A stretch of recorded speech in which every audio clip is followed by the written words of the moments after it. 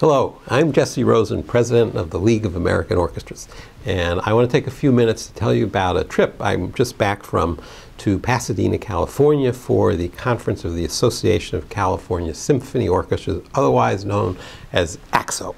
And I love the ACSO meetings. I always think the League, our big conference is the extended family, and the ACSO meeting is the immediate family. It's very intimate and people know each other. It's very warm. Nice. It's a nice place to be with colleagues. And but there was something in particular I wanted to relate to you about the ACSO meeting, and it was a panel discussion that I led with, or I moderated with 4 orchestra executives. And among other things, one of the themes that emerged from these 4 leaders was what's involved in, or what does it take to stay resilient as a leader.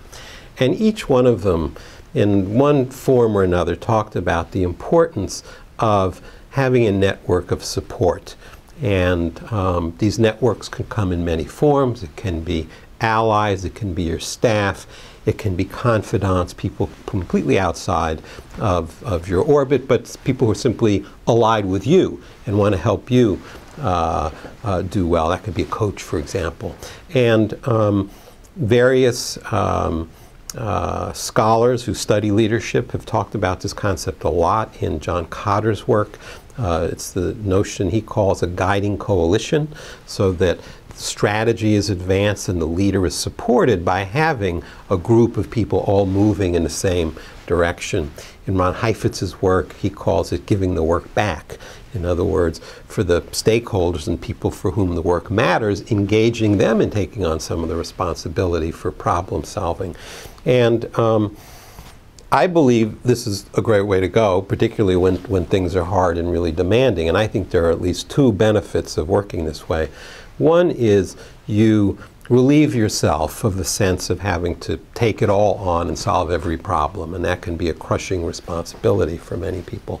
The other reason is that I think you actually get better results because you're drawing on the resources of a wider circle of talent, people coming from different perspectives, different experience, and so you get better results.